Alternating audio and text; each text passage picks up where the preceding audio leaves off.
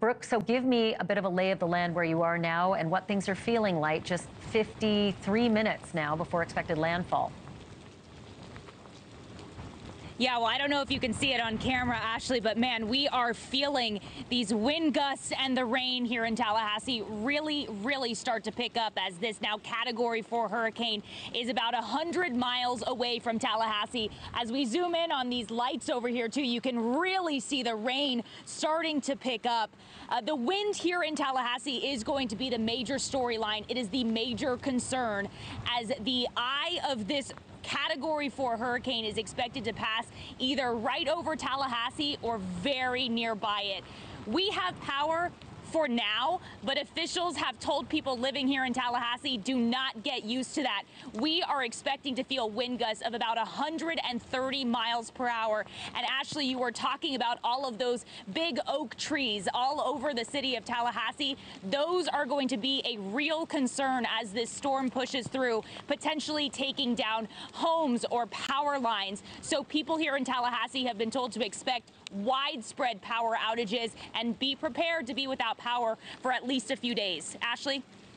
So, Brooke, I can see that you're, just starting to feel some of the, the rain. And so often people think that if they're not going to be within the path, they're out of the, they're in the clear. But the truth is, most people die from flooding. They don't die from lightning. They don't die from wind. They die from flooding. And this storm surge has a massive swath that it's likely to hit. Can you explain a little bit about the kind of pathway and those who are in danger of the storm surge? Yeah, look, here in Tallahassee, storm surge is not the issue because we are further inland. Wind is the real factor here in Tallahassee.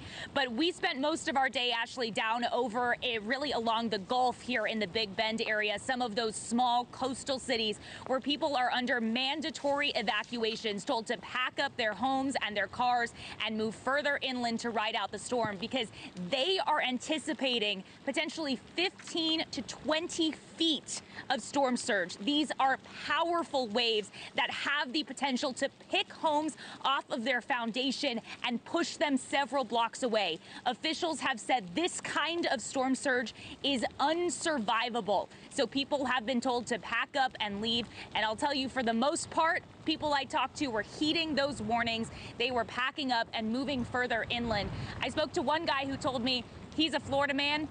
He has lived through several hurricanes, but he said this one is especially concerning for him because of the potential for a direct hit in Florida's Big Bend area. All right, Brooke, keep us up to date, if you will, please. I want to just head over to our other correspondent here at NewsNation, Xavier Walton. He's live for us in Perry, Florida. So set the scene. Xavier, where are you exactly for those across the nation who don't know where Perry, Florida is, especially in relation to the path of this storm? Hey, Ashleigh, so we're actually on the dirty side of this storm. So we're getting a lot of winds and a lot of rain right now. Just right before we came on with you, as you were talking to Brooke, there was a loud bang.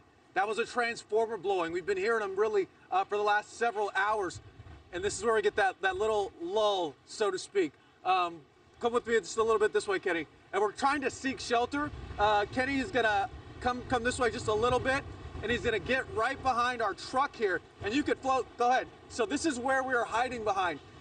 But the winds, and this is the wild part about this, Ashleigh, this is nothing. It's only going to get worse from here. And that's what's scary about this storm, right? And that's why local law enforcement will tell people, do not go out if you don't have to. I'm going to duck back under the truck again, just so I could talk to you. Earlier today, we were up there at Cedar Key. They were expecting 10 to 15 foot storm surge. We were also in Steinhatchee. That was part of our trek. They're expecting up to 20-foot storm surge, possibly. I mean, I was talking to some people who said that they simply did not want to leave their homes. And this is the sort of stuff they're dealing with. We're here in Perry tonight because we didn't want to get caught along the coastline where potentially we would get flooded, because that's the real danger when you think about how much water is going to be pumping in from this hurricane, Ashleigh. Thanks for watching. Go to joinnn.com to find NewsNation on your screen. And don't forget to click the red subscribe button below to get more of NewsNation's fact-driven, unbiased coverage.